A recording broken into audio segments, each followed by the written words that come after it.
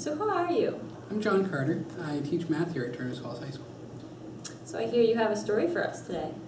I do. It's a pretty interesting story about how I got this job, actually. Oh. So you guys have heard of the Hunger Games, yes? Yep. Well, when I got the job, that was a pretty big book, and so rather than doing interviews, what they did is they picked everybody that sent in an application, and they threw all the applications into a big box. Mm-hmm. Okay, and we were all told to come after school one day. We all lined up in the gym, went in the gym, and they picked 10 names out of the box. Okay, and so the 10 of us were like, okay, this seems, I guess, pretty fair. We'll try this out.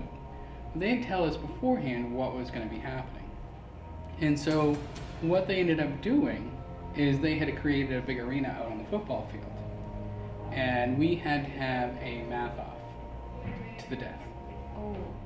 So, I was kind of worried, but, I said, well, I need a job, so I guess I gotta try. So we went out, and we had a few hours to prepare, so I got to sit down with my sponsor, Ms. Fowler, and she helped me go over a couple things, and, reminded me to make sure that I watch my signs and remember all my different rules for calculus and all that. And of course, how to do sine waves and all that other fun math stuff. And so, I went in there, figured, well, I gotta give it my best shot. But to be honest, I was pretty surprised. The first person that killed, and I probably shouldn't say this too much, but the first person that got killed, he couldn't do 2 plus 2. He got 5. And so that was pretty quick. I mean, it was kind of right off the bat. That was our first question. 2 plus 2. And he said 5. And he was just... so then, they had the hovercraft come and take his body away. And, basically what happens is when you're doing the math, what happened to this guy is when he wrote down the wrong answer, the board marker, the dry erase marker he was using, exploded with poison gas. And that was it. It was actually kind of gruesome to watch. Oh. So I tried not to think about that too much. As you might imagine, though, the math eventually got harder. Mm-hmm. And some of the ways, that, like in the Hunger Games, there's those, what do they call them, the tracker jackers? Yep. So one guy, he tried to evaluate a function, and he got a negative answer when he should have gotten a positive answer, and the tracker jackers just... And so, they got him, and because how that causes hallucinations. He just started screaming about,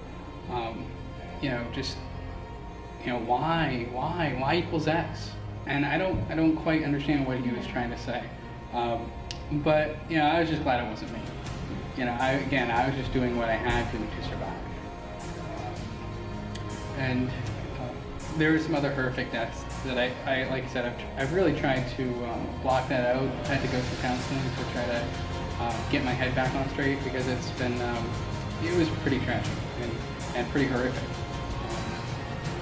It's even difficult now for me to talk about, but I just feel like it's important that you students know what the teachers go through to come here every day and to teach you and help you learn and make something of yourselves. So, and of course, any of you that are thinking of going into teaching should be well aware of what's going on and what it takes to get a job. But in the end, it came down to 2 of us, and we again had gone through just so much tragedy and horror. That we were both losing our will to survive. We were kind of asking ourselves, do we even really want this job if this is what we have to do? So, in the Hunger Games, the last part there is with Katniss, and she gets them to bend the rules by making it look like they're both going to die by taking that poison. And so I challenged the other person to a really simple math question. Okay. I said, if y equals 3x, what does x equal? But I said really quietly negative, which, you know, all the cameras picked up. So I was actually saying y equals negative 3x. So I got to solve the wrong question, and I came out on top. Wow. Yeah, and it's not my proudest moment, but if I didn't do that, then I might have been the one to die. Mm-hmm. And, you know, I had to think of my wife and my daughter and, you know, be able to support them. That's why I needed this job. Mm-hmm. You know, so it was really important that that I survived and that I do whatever it took. Yeah. Thank you for that. You're welcome.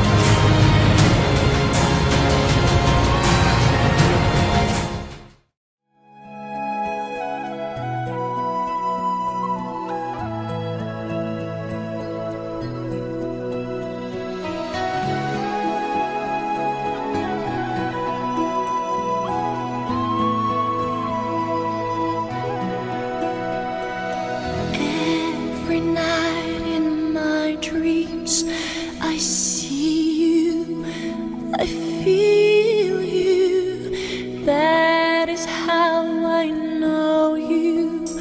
Go on,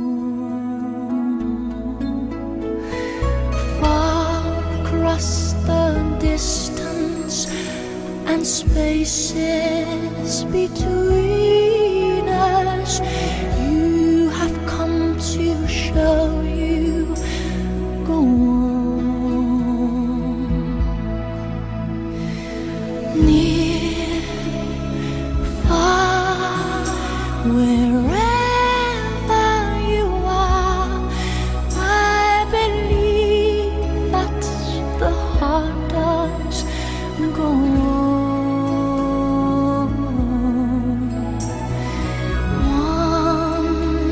once more. Das Boxen. Hunty, hunty, hunty. Whatever you want. Feeling my way Oh, wait, no, we through have the to do that to get my bikini off. dark, guided by a beating heart.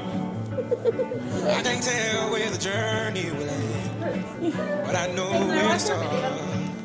Go ahead. They tell me I'm too young to understand. They say I'm caught up in a dream. Dead for a while. You can give new Life will faces pass too. me by if I don't open up my eyes. So that's fine by Look me. like your head just got cut off. I'm Wake me up surprised. when it's all over. Some of your. I'm just seeing that it doesn't look good for me. Like, All this time I was finding myself. Didn't know I was lost. So wake me up when it's all over. When I'm lost and older. All this time I was finding myself, and I didn't I'm John